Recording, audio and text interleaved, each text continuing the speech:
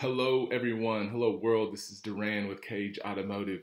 Hope everybody's doing well. Hey, so this isn't so much as a quick tip. This is more about who is Cage Automotive? Who is this Durran guy that's doing these videos and all this other stuff? Because I heard it last year when I was at a dealership doing some training, and there was somebody from a big company, not the one I previously worked for recently, but another advertising company, and a lady walks in, and she says, "Who is that guy over there?" And they said, "Oh, that's Durran."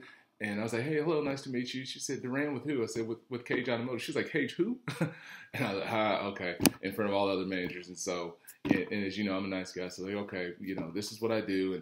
And so then here recently, last week, same thing, another person, talking to a manager, and this guy walks in, never met him before. I guess he's high up at another store or something like that because it's part of a dealer group. And the guy walks in and he says, "Who are you? I see you here. Who are you?" And I said, "I'm Durran." They're like, "Durran who?" "Durran Cage with Cage Automotive." "Cage who?" Like, okay, here we go again. But this one is a little different, right? So he wasn't about let me explain what it is that I do or my team or anything like that. He looks over to his manager and says, "Is Durran worth a sugar honey iced tea?" All right, I'm gonna keep it sugar honey iced tea. If anybody else said, I think it was Madagascar or something like that. I got a bunch of kids now. So, anyways, he says, "Is Durran worth a sugar honey iced tea?" And the sales manager says, "Yeah." He said, "The dude just trained this young lady over here, and she's a salesperson. Just started here, but has been selling cars for over 7 years. And said the sales training that Durran put her through, she came out and said it was the best training. She didn't tell me this now, so if she had told me, it was just like she's gassing me." But she told the sales manager and the rest of the team that was the best sales training that I've ever been a part of. I learned more than I can take home right now, right? And so the guy said, "Well, I asked you as the manager, right? Is Durran worth a, chocolate emoji, whatever you want to call it?" And he says, "Yes, sir. He helps us with our CRM processes. He's here working with our people, blah, blah, blah." Because this guy's never, he hadn't seen me. He hadn't been around, just still here recently. And so I figured, I was like, I've never actually, when I do these videos, all I do is I just try to give value. I try to give content. I'm just trying to help people out because when I first started, I struggled until I got great help. I got to work with some great trainers and some great people, some great mentors. I worked for a great owner. And so all I'm doing is just, when I get on this camera, I'm just giving feedback, just giving some value, right? So who is this Cage Automotive? Who is this Durran guy, me, that's coming to you guys talking? So for the guy that, that put me on blast, whatever, and for the lady who's with, I'm not going to say the company name because then those people are going to reach out like, "Hold on, who was she?" So this is who we are, what it is that I do. Okay, it's mainly three things. It's internet sales, CRM, and digital advertising are the three main things that we try to focus in on, right? Because if I focus just on one thing, a lot of times the other two it doesn't work out. So if I just focused on just helping an internet team do well, if I can train the snot out of an internet sales team so that they can do better, whether it be salespeople, sales managers, or BDC, but the rest of the store is not connected, meaning that the showroom floor is not connected on what's going on with that internet team, it's going to fall apart. Same thing, the managers have to be on board. So we have to connect. It's more than just a sales training. It's more of just like a complete, let's change the game on how we do business. So with internet sales, we work with BDC, salespeople, sales managers, internet sales managers, you call it, whatever you want to call it. And then we just train on different word tracks, like not word tracks from 8 and 10, 10 years ago, 5 years ago, word tracks that are more data driven. So it's based on the data that all these different people, NADAs, all these, the data that they that the customers want, those are where we get our word tracks from. So I took that data, put it into word tracks, and that's what we put in our email and our verbal and in our text conversations. Then it gets engagement with the customer, where the customer gets a chance to talk, right? So with the internet sales team, what it is that I'm preaching to them is that the conversation needs to be so freaking good, either on the phone or via text if it has to be that way. But via text, we try to teach to give enough to listen to the customer and then eventually get them on the phone, because that's where the business happens. That's where they get to see you, feel you, unless you have to do it through video, right? But when we're doing that, when we are doing that, the whole goal when we're on the phone is to create so much value with the customer. Hear me.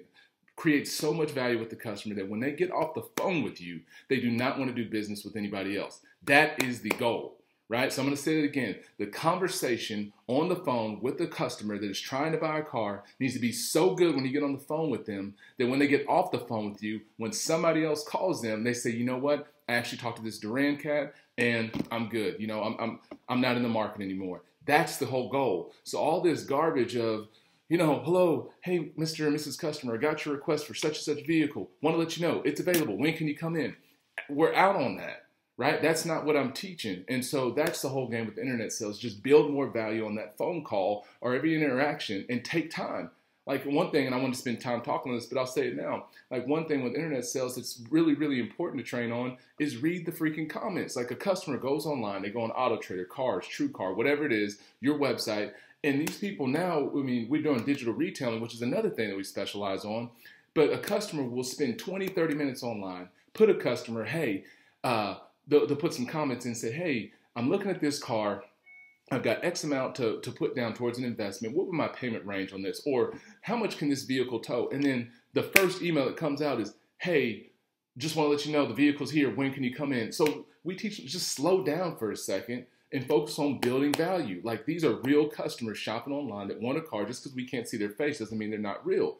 And so that's what we're teaching on. But when it gets to the digital retailing thing, we really have to slow down, right? Because a customer is spending, I don't know if you guys, digital retailing, just for those of you that don't know, most of you should, is where a customer is doing most of their purchase, if not all, online, right? So if a customer is going to do all that data, or take all that time to put all their information, I mean, put their life, their blood out there, you cannot treat that customer with the same exact little word tracks when the information comes over to the CRM. And so we've done so many mystery shops. I'm talking about hundreds of mystery shops on dealers' websites, and most of them are so generic. When we put comments, hey, such and such and such and such, comes back, generic, generic, generic. Same thing with digital retailing. I want to buy this car. I'll be here tomorrow. Generic, generic. And I'm not saying this is all dealerships. Once again, the reason why I'm talking right now is to give this overview of who is this guy that's talking, right? Who is this Durran guy? And the same thing as I told this gentleman that said, is Durran worth the sugar honey iced tea, right? I'm gonna get some iced tea after this. Is Durran worth the sugar honey iced tea? One thing this dude doesn't know, I sold my first car when I was 17 years old. I'm 34, right? I feel like I'm 50. I got a lot of miles on me, but this dude doesn't know me. A lot of people don't, but I've been in the car business half my life, right? My best friend put me on that, and that's how I'm here. But anyways, we're not even gonna get off on that. I apologize. Once again, and this isn't a rant.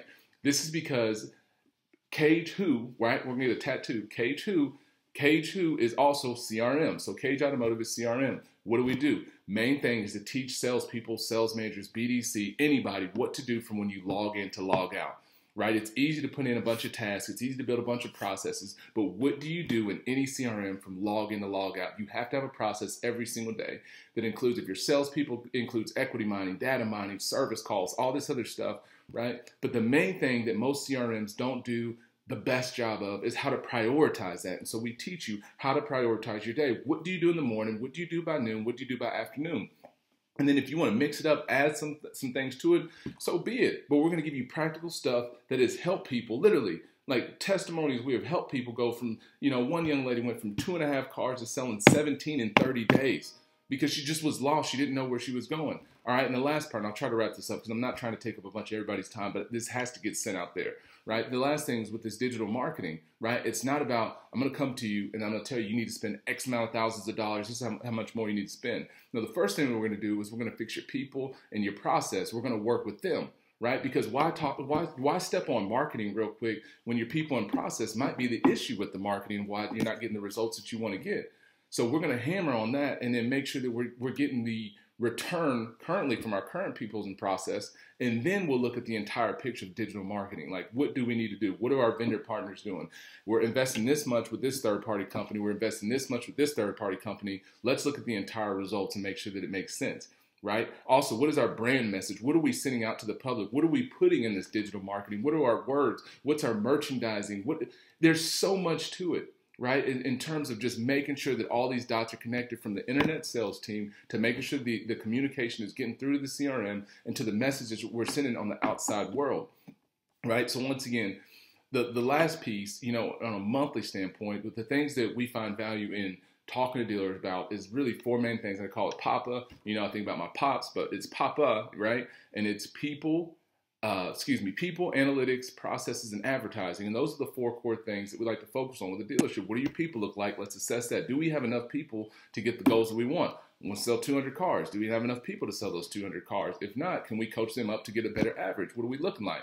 Right? Our analytics, what is all of our data saying? Our analytics that we're getting out of our CRM, what are our analytics saying from our internet sales team, from our showroom floor team to the sales manager, like the analytics as far as what they're doing daily, right? The calls, the completions, the text messages, the appointments. There's so much, right? The analytics is where you can base a lot of your information from, as long as it's good, right? It has to be good analytics, good data.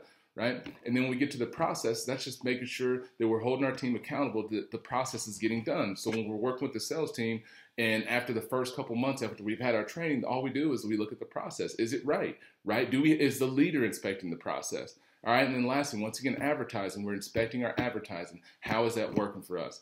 So a lot of information, but I had to get this out today because Cage who?